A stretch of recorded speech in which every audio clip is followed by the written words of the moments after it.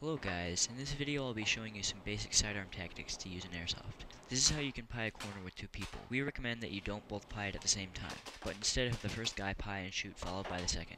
When you pie, you should keep the end of your barrel about a foot away from the corner. Slowly move around the corner with one piece at a time, like you're fidgeting. Next, we will show you how to peek a corner. When you do so, you can get close to the corner, and just pop the littlest amount of yourself out you can manage. Engage, and then sneak back in the corner.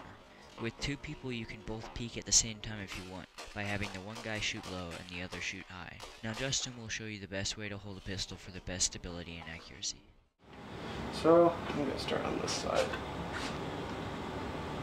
For a pistol grip, you're going to want to have your right hand, or your dominant hand at least, just gripping the grip of the pistol like you naturally would. And then with your secondary hand, in this case my left hand, you can either, you don't want to put it down here because that's not a very stable grip. That's a antiquated grip called the cup and saucer grip. It's not very stable. You want to put it up here, having your fingers kind of interlock like that in between each other. And then there's two things you can do with your thumbs. Either you can tuck your dominant thumb under your passive thumb, and that's known as a weaver grip, or you can have them on top of each other like this.